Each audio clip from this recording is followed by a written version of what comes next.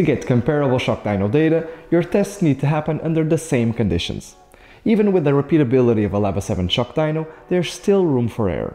Even the smallest of changes like the fastening of an adapter or temperature might shift the results more than you'd think. Today, we'll walk you through how to test shocks consistently on a Lab 7 shock dyno. Let's dive in. Attaching the adapters properly is fundamental.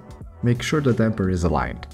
Also, make sure it is firmly secured. If there is any play, the shock dyno will detect it and provide inconsistent results. Make sure you use the same stroke on every test. On Scotch yoke dynos, check the crank's travel range, which can go from 25 to 150 mm.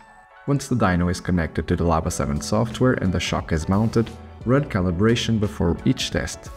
This step is crucial to ensure the readings are the same, taking into account the shock's pressurization and other details that the machine takes care of for you.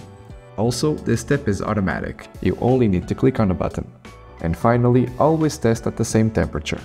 You can do it in two ways. First, monitor the live temperature in the software. Or you can set the target temperature and the shock dyno will start reading results only when the specific temperature is reached. If the shock is too cold, warm it up. If it's too hot, let it cool down. Once at target temperature, you're set to test. With proper adapters, calibration, stroke, and controlled temperature, your results will be spot on. It's all a matter of reducing the number of possible variables that might interfere with the results we want. It's that simple. See you next time.